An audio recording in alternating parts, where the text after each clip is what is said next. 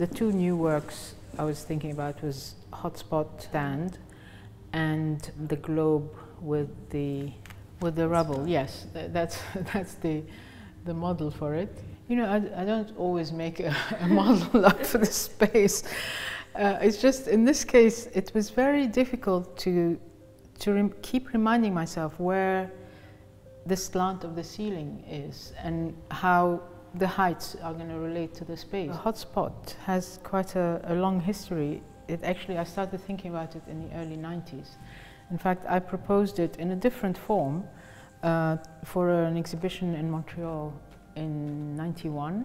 The exhibition was happening in 92 and it was about the theme, they called it Pour la suite du monde, which means the continuation of the world, and it was basically commissioning artists to make comments on the state of the world. You know, hotspot or spots of conflicts are not related to just certain disputed borders, like say in the Middle East or something, but that it's a worldwide reality, that it's like something that affects the whole world, or at least for me it felt like the whole world is about to erupt.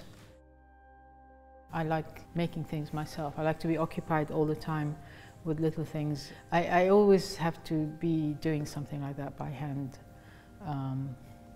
Otherwise I get very frustrated. I love just collecting things and putting them together or making an environment with them. So the big globe with rubble, there's something celestial about it. I like the fact that, you know, on the one hand it's talking about destruction all over the world or whatever. At the same time it has that feeling of being about orbiting planets. I'm actually thinking of calling it orbital, just to sort of push you into another direction, so that you're looking at a sculpture that both has heavy connotations but also something elating about it. I like it when you have that kind of push and pull in two different directions. I can think of a number of things that can develop from this idea.